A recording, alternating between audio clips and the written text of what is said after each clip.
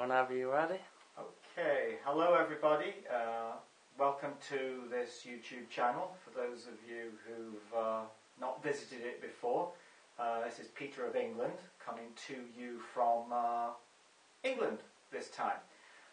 Today, what I'd just like to explain to you is the illusion of democracy.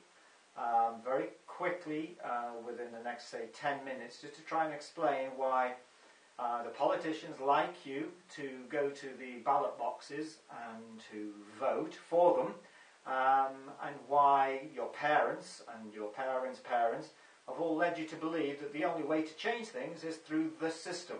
But the problem is with democracy is that it isn't a democracy because the individuals, whether they're congressional representatives in the United States or whether they're parliamentarians in the United Kingdom and the Commonwealth region, they have to first be selected by the parties themselves at their regional offices. And there's a very, very tight screening process. They want yes men, and they want these yes men to become made men, just like in circles with the mafia. They are very selective, and they know the type of animal that they want to bring in. Once the individual is elected and he's returned then, and he goes to Washington in the United States, or if he goes to the Houses of Parliament in Westminster, what you find then is very soon he's basically told by the whips and the whips in England, I don't know what they're called in America, on how to vote. If they become too rebellious and resist these party mandates or dictates, they soon find a lot of pressure being put on them, and there's a very good chance that they'll be deselected for the next elections.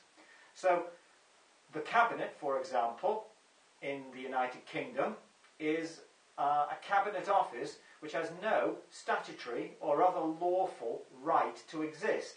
It's almost like a little private table of the Prime Minister. And it's the cabinet that make the decisions, don't forget, within the United Kingdom. And these models have been transposed around the world, and a very similar practice is engaged, whether it's in the Federal Republic of Germany, or whether it's in Australia, New Zealand, or South America. The same models prevail. So what you then have is committees and lobbyists coming together to make policy decision that then gets presented into the Parliament or Congress, and it's voted upon. So as you see, in any of these areas, there are non-experts, there are compromised, totally compromised, congressional members, senators, and parliamentarians who are voting on things that the only rationale behind it is so they can keep their job, keep their pensions, and keep them in a comfortable lifestyle. In effect, most of them can be bought, most of them have been bought. Now, the main thing that you've got to identify is that from the time that you were born, you've been born into a United States or the United Kingdom bankruptcy model. In 1931, the United Kingdom was bankrupted by being pulled off the gold standard, and the same model with the Gold Confiscation Act in 1933 by President Roosevelt ensured that from that moment on, you didn't have the right to pay with gold and silver. From that point on, you had to pay with fractional reserve notes. And these notes are promissory notes issued by the Federal Reserve or the Bank of England, and what you must realise is a promise to pay or give always implies that you do not have the asset there and then.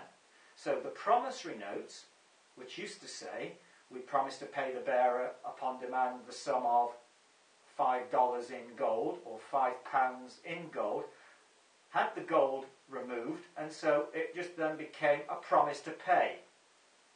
So from 1931, 1933, in effect, the world has been bankrupted. from these points on, particularly from 1944 with the Bretton Woods Agreement, and then after the war when the Bank of International Settlements took over the financial regulation of the world, in effect, and the United States dollar became the world reserve currency, what we found now is that all of you, from the moment you receive your birth certificate, become a ward of the state. You are birthed into a hospital. You are basically then treated as abandoned property under maritime law, and because of the bankruptcy, you are impliedly living under an antecedent, implied, simple or naked contract to perform. And as you do not revoke this contract, then the contract runs, and no matter how you protest and demonstrate, the bottom line is you'll end up in the court, you'll end up being batoned over the head by the police outside Wall Street or outside an embassy, because they treat you as a ward of the state, a chattel, a slave, and they own you. The only way we suggest that you can get out of this is to make a declaration to the government and to the universe that you have become a realized being, you've educated yourself, you may have made errors or mistakes in the past, but now you revoke them. And there is a mandate or an expression in Latin which is called nunc pro tunc, which basically then would say everything that should have been done is then treated as having been done. This will give you a freedom and an ability to say to the state that I have revoked the implied social contract that you have over me that says I must pay taxes to pay off the engineered bankruptcy debt which keeps me in slavery and servitude to the bankers who own the politicians. So with this in mind, if you find that any of this touches a point within you, or it pulls at that little part in your soul that you feel there could be some truth in it, then I assure you that if you follow our model, it will bring you success, it will bring you protection, because unless you ask, it cannot be given. And for those of you who might believe in a more ethereal, spiritual rationale behind this, or for those of you who might believe in God if you're spiritually minded or religiously minded, and for those who might believe in extraterrestrial possibilities, then there could be a hierarchy that is only waiting for you to release yourself and ask for the help. Once you've done it, I assure you, the help will be given, but until you do, they can't help you at all, because you're proceeding under a democratically so-called elected model, and the others, the darker side, if you will, the Obamas, the Blairs, the Merkels, the Sarkozys, the Hollands, whoever of this world, are all operating under that mandate of supposed democratic right to herd you, corral you, kill you, market you, sell you, and basically brand you, do whatever they want with you, and you really don't have anything to say about it. And the model from the past shows that you don't have anything to say, because if they were ready to take notice, I think they should have taken notice by now. But what they do is they put people, troops, on the street against you, and you look at the modern policeman on the street, and he's got a helmet, he's got protective armour, he's got a shield, he looks like a Roman soldier or someone out of the film Spartacus.